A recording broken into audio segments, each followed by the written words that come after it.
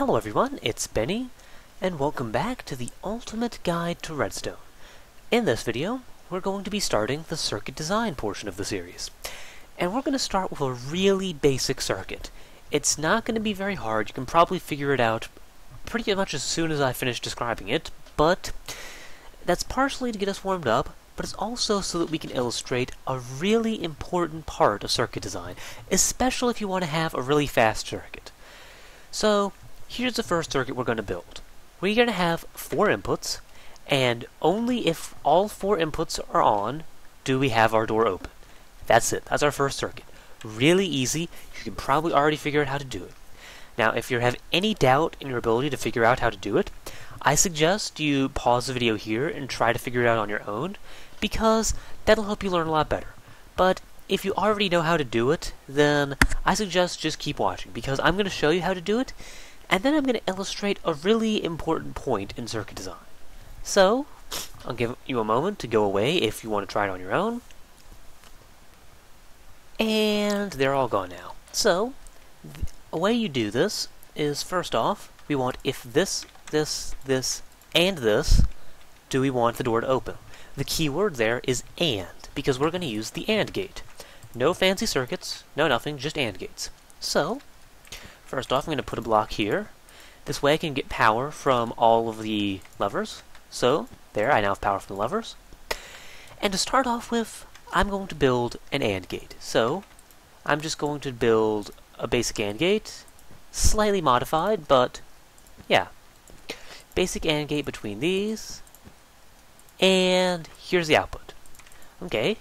So now this will tell me if I have both of these on. Okay, easy enough. But we don't want this to open the door. We also want to have if these are down and this is down. So this AND gate's already telling us if both of these inputs are down, so I'm going to test if this input is down and this input. So I'm going to use another AND gate. And now if all these are down, that gives me a signal. But again, we don't want if this signal's down and the door to open. We want if all these 3 signals are down and this is down. So you already have this, which tells us if these 3 are down. So if this and this, and I'll actually need to do some more interesting wiring to get this to fit. Whoops, not glowstone. Then, okay, so if all of these are down, and only if all of these are down, do we get a signal that makes the door open. There, easy enough. And just to make it obvious that the door has opened, I'm going to have a repeater that brings our signal out and around, and I'm going to set time back to day. So there, that's a solution. But it's not the best solution, and here's why. I'm going to talk about a principle that will, well, it's going to be a very important principle. I'll put it that way. So, let's talk about why this isn't a very good way of doing this. So, first off, if you want to hook gates together like this to get one giant unified output, there's 2 ways to do it. The first way, which is the way we did it, is something called serial logic. That means you essentially just take one gate, plug its output into the input of the next gate. And then you take the output of that gate and plug that into the input of the next gate. If there's another one, you take the output of that and plug it into the input of the next gate. And you have this giant series of AND gates that essentially creates the output. That's why it's called serial logic. And I shouldn't have said series of AND gates there, because it can be a couple of different logic gates, but AND gate is one of them. So, here we have the giant series of AND gates, and that gets us our giant unified output. And serial logic isn't all that bad. In fact, in a lot of ways it's good, because often serial logic is very compact. The issue with serial logic, though, is it tends to be a bit slow. So for example, if I turn all these back off, so let's say I just have all these down, right here, just like this. Now look at the output. I'm going to flip this down. Notice how there's a huge delay between that and that. Yeah, serial logic is a little bit slow. So this is a way of doing it, and it's not a bad way of doing it, especially if you're going for compactness, but it's also a very slow way of doing it. So if you're going for speed, there's another way of organizing these AND gates that's a little bit faster. And we're going to talk about that next. Okay, so I went ahead and I destroyed all the circuitry, and now we're going to rebuild it using the fast way.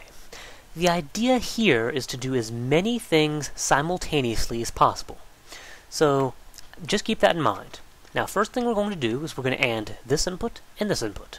So, this and this. And the reason we're still doing this is because it's still part of the logical process, and it has to be done at some point. Might as well do it now.